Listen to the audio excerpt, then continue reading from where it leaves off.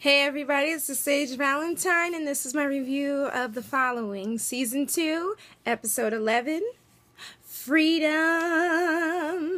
Freedom, Freedom, you got to give for what you take. What is the price of freedom in this episode? Ladies and gentlemen, may I say that out of all the episodes this season, this one is my favorite. I'm sure there'll be other episodes that I will love as well, but this one here is my absolute favorite, so let's get to it. Your commitment greatly moves me, says Joe Carroll to the masses after the aftermath of the massacre, whereas the gentleman and Emily Kinney from The Walking Dead were both murdered in that restaurant. It was time for part 2 of instruction. And in this part 2, a lovely lady named Angela volunteers. I wouldn't have been the first to volunteer, but you go ahead, Angela. Do you. So he tells her to tell a happy moment, and she talks about diving in the water in the beautiful blue, and it was clear, and we were in the Florida Keys with my fiance, and I felt like flying. It was freedom, and Joe took the word freedom and said, you can give freedom to the world, pulls back a sheet and reveals Carla. Now, for those who are like, who the heck is Carla? Remember last episode? Remember the girl who said, this is not what we did in Corbin? That's the one who was laid out on the slab. And in order to give Carla freedom, Angela had to stab Carla in the stomach under her red American Apparel tank top. How do I know it's American Apparel? Used to work there, and it seems like these shows use all their colors and all their colorful things for that. So, American Apparel. Mandy's unnerved by it. Emma notices. I don't know why they're so surprised that Mandy's not into this. Mandy's still young, and all Mandy did, her first kill was killing her mother. That was it. She really hasn't killed too many people. He tells Angela, you are not taking a life, you are freeing a soul. This completely contradicts everything Joe Carroll said in last season about how the whole Edgar Allan Poe thing, like he's really into this religious thing. Ryan's having sex with Carrie Cook. If you're just tuning in, I don't like Carrie Cook. If you've been here, you guys all know. I don't like her. I think she's a follower. Plain and simple. I've been saying that since she wrote the book. And the book came out and everyone found out about the book and she was on TV and she's the only one who survived that massacre in the bookstore. She's suspect. So apparently these kids, because the millennial generation that I'm a part of, we love swag with the t-shirts and the masks and the buttons and the things with Joe Carroll's face on it. And one girl's having a party and she's honoring Joe Carroll. I don't know why that's a good idea, but hey, do you. So apparently this is the whole thing for Carrie and Ryan, have sex, and it seems like every woman who has sex with Ryan has basically it's a death sentence, save for Claire, who we now know is alive, but she damn near almost died from having sex with Ryan. Mike comes to visit, and he sees Carrie. He's not feeling Carrie, so we're alike in that. He said he and Max researched, and they found 73 religious cults. So they're trying to break it all down to find out exactly what group does Joe Carroll have control over. We know it's Corbin. Claire is sitting there watching the news. She wants to leave. She's ready to go. She's trying to convince them, to let her go see Ryan because she can help him. They're trying to make her stay, but she's not changing her mind. I just hope this is not a death wish for her. If Joe finds out in any way, because Joe has eyes everywhere, if he finds out, she's a goner. So they said they're going to move Joey and her mother to a military base to take them away from the whole thing, and she can't see them unless she joins WITSEC, if she's able to get back in WITSEC, because if Lily Gray finds out about her, she's dead. If Joe Carroll's people find out about her, especially Emma, dead either way. So, they think, well, the authorities think that Lily is in a country without extradition. Mike's worried about Claire leaving WITSEC when he's sitting there talking to Ryan, but he can't tell him. exactly what's going on, but you could tell, like, it's on his lips, like, I really want to tell him. Ryan likes Carrie, but he feels like he misjudged her. No, sweetie, you didn't. A van pulls up to this bakery. It's like a religious one. I think it might be Greek Orthodox. I'm just saying because there was a crucifix on the wall, so maybe it was Greek Orthodox. But anyway, could be like a Greek bakery, something like that. A van pulls up to the bakery, like I said. Some men with masks, like with these white masks, the same white masks they had from last episode, and knives. They walk in, start cutting and stabbing and stabbing and stabbing. And save for a few people, particularly this older black dude, takes off out the door, and he's out with this other person, and they're out. We find out that there's 5 dead and 12 injured. The 5 dead were apparently people who worked in the store, and then there were 12 people who were injured. But there was no message from Joe, which is a head scratcher for them, because every time Joe does something, there's something there. And these last, murders, the writing was on the wall in blood, so... Mandy overhears Emma and Joe talking about how she's a lost cause. Now, I'm not sure why they didn't realize she's listening in to this whole thing, and she can kind of hear this, but they're getting a little too lax with this whole thing they're doing at Corbin. Robert walks up and questions why Carla was killed. He is questioning Joe's motives, and Joe says they're on a mission to spread, to save the world. A special mission, to save the world. Side note, a lot of people at Corbin are upset because Mandy wasn't put away with the rest of the non-believers.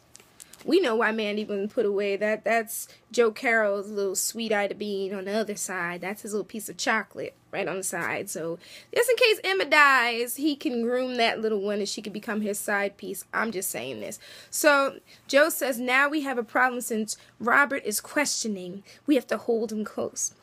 So we see this woman, she's like a nurse. She's walking to her car, not paying attention. Now, this is not a real New Yorker because she'd be looking around, but you know me. I keep going in like real New Yorker versus fake one. Yeah, it's a show, I know.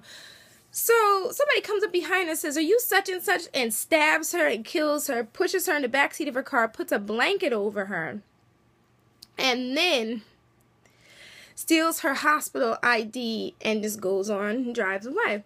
So, Joe Carroll tells Emma to make sure that Robert believes and stays put. So what does Emma do that she does best? Emma gets him in the bed, basically. Touch my heart and feel my heart. I was like, yeah, that's what you want him to feel. And next thing you know, it's all the huffing and puffing and everything else. And believe in me. Right, Emma. Mandy goes into Joe's office. She finds a computer. She sees an ad for a lost heart-shaped purse. I remember that, but until the end of the episode, it takes me a while to finally remember exactly what that is. But I do remember that message from the beginning of the season. And when I remembered it the last time, I think it had to do with Lily and Mark, I think, which it plays itself out in this episode, but I'm getting ahead of myself. The hospital is filled with victims. It's a madhouse. 2 men fake like they are basically victims, and they have like these shallow wounds. They get up, they disappear. Meanwhile, that nurse, even before that nurse, she comes in, she has this duffel bag. She puts the duffel bag in the real nurse's locker, and then she goes up, does what she has to do. Those 2 fake guys run in, they get the suitcase, they go on about their business. They pull out the guns and everything. So the 2 victims, they can, like I said, before they got out of the bed and got the guns, they were like texting each other, which was weird. And they're loading up the rifles after which. The fake nurse goes to see Luke and gives him a phone, and it's his mother talking, saying, do everything that she says and just get yourself out of this. So basically we learn that the whole stabbing in that bakery was a catalyst to basically break out Luke. So she's trying to, second guess or step up to Joe Carroll in some way, shape, or form. So, it's the whole plan is basically to get Luke out of the hospital like he needs to be out. I thought we were done with the craziness of the International House of Crazies, as Joe calls them, but nope, it's still open, still making crazy pancakes. So Ryan and Mike are racing to the hospital when they realize what's going on. They realize something's weird. And that's the same hospital where all the victims are. It's the same place where Luke is it just so happened. So the fake the fake nurse puts a gas mask on. I think she gives it to Luke, but Luke doesn't take it. So the two fake guys fake like they're an orderly and a patient. They roll through on that floor. How they get through there when it's supposed to be locked, I don't even know. But they're pushing all through, getting through there. Well, somebody questions the fact that they're there, and the one guy puts his hands up, and the other guy pulls out the gun. They just start shooting everybody, and this poor nurse hits the deck. There's only one FBI guy, and he's like looking through the fog. So SWAT rolls in. They're like a couple floors down, so they're way behind. So they, I guess, the fake orderly, the fake victims, and the fake nurse and Luke, they're on their way out. So the nurse jumps up when the SWAT team comes out, and she's like, they're trying to make an escape with the ambulance. Like, she was like afraid, like they were going to shoot her. Personally, I'd have been afraid too. She was like up and screaming. So they're still in the hospital. Ryan and Mike split up. And I'm like, didn't y'all know? You guys don't.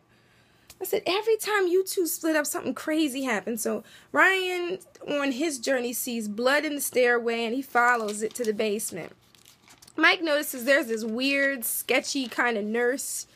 But he's like checking the IDs. And she refuses, you know, to show him his ID. And then she pushes him, and they battle. And he pushes her. And thank God this one SWAT guy is there, and he shoots the crap out of her. She pulls out this knife. I'm like, she really made a gun for him so she wouldn't have to, like, a running start towards him with the knife, so she wouldn't have to say anything, because she wasn't going to say anything anyway. She just died for the cause. How did Lily and Joe find these people that die for this cause? Like, to them, life is not precious so long as Lily and Joe's little plans go into fruition, or they do their part, then they take themselves out. That's a good question I just asked. How do they get these suicide people, kind of? Carrie is messing Ryan up, and I believe that's her purpose, because Ryan's usually one step ahead of all this, and Ryan's so behind, and I'm like, Ryan. So Joe's sitting on his bed. He's listening to this televangelist who's saying that, you know, Joe is a bad guy, such and such. If you recognize the televangelist, that's Tom Cavanaugh, a.k.a. Ed, from that show on NBC called Ed. That's him. I guess he's another part. So first we had Sprague Graydon. Now we have Tom Cavanaugh. They're just pulling up these 90s references. I can't wait to see who else is going to be on here before this season ends. Emma's talking to Joe, and she's like, upset with him because she feels like, you know, he's kind of sitting back and he's not really making a move. And she's like, these people look to us for guidance. Joe makes a comment that ends in something like, they want to live in infamy. So Joe is on his delusions of grandeur. So I guess this whole idea he has is not going to go through. But we're just going to see a whole bunch of crazy until finally this whole thing fails and Ryan and the crew catch up. So Joe's little mistake, he claims, was small, talking about Edgar Allan Poe and the Poe Mask, which I thought was pretty nice. So apparently whoever writes this show was an English major in some way, because you'll know that I wouldn't call it disdain, but they put Edgar Allan Poe down your throat when you're an English major of any kind. You gotta know Poe. Either way. So he said, more people die in the name of religion. It's about blood and sacrifice. Now he quotes the book of Matthew, where Jesus said, he had a whole long quote, but the part that I quote was, I came to set a man against father and daughter against mother. I'm sure that's in the Bible, but I'm sure he's interpreting it incorrectly. But knowing Joe Carroll, he takes what he likes, and like he said, it's all about blood and sacrifice. That's his whole thing this year. I can't wait to figure out what he's going to do in season 3, because they were already renewed for season 3. Can't wait, but I'm sidetracking. Ryan is in the basement. Meanwhile, Joe sees Mandy. Mandy's standing there, and she's just looking at him weird, like, and he's looking at her, but he just ignores her, and I was like, wrong move. So Joe sees, like I said, Ryan's in the basement. He sees Luke, and Luke is like with this guy, and they're headed to the marketplace, and that's what he's telling. No. Ryan's in the basement, and he, like, the walkie-talkie goes off, and I'm like, damn, they gave away his coordinates where he is, but he tells him that Luke and that guy are on their way to the marketplace, which I guess they're underground, so they're able to, I guess it's connected to the hospital. So Ryan sees Luke sitting in his room talking to him, and the guy that's the fake orderly, comes up behind him with a gun, puts it to his head. Ryan offers to help the guy out. He's like, just give Luke to me and you can work with this dude. Is yet another suicide, ride or die type person. So he's like, screw this.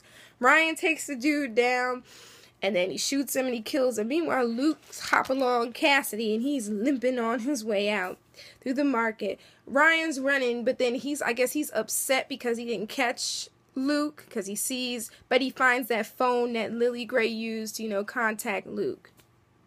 But Carrie Cook has you off your game. And funny how when they're going through the crime scene, who shows up but Carrie Cook? Now, if you're supposed to be doing broadcasts, why are you all up under Ryan? I'm a conspiracy theory chick till the day I die, from here to Kalamazoo. But why the hell does she keep coming up and popping up like coincidences? No way. This is not a coincidence. I'm like, She claims she's worried. I said, right. That's what Joe Carroll or Lily Gray told you to do. One of them she's with. More than likely Joe, but if she's with Lily, I'll laugh too. She's with somebody. Mark and Luke, they meet up. It's just this gorgeous, beautiful moment of, I missed you. And they hug and hug. And it would be pretty, sad and somber if this wasn't the International House of Crazies and they weren't killers. They have this family group hugging and crying. Joe's watching the news again. I don't know what this is with Joe watching the news, because I don't remember Micah really looking at the news like that, but hey. So, Lily Gray made a play, and he says, ooh, you clever little viper, we'll show her. So like I said, Lily's pulling something to outdo Joe. It's a whole seesaw Marjorie Paw thing going on between these two, like who can outdo the other one. So Mike worries about them going against Lily with all her resources, with little regard for, when she has little regard for life. After this is over, because I think he also focuses, about the part about how she killed his father, and the father had nothing to do with it, so that's where he gets, her little regard for life.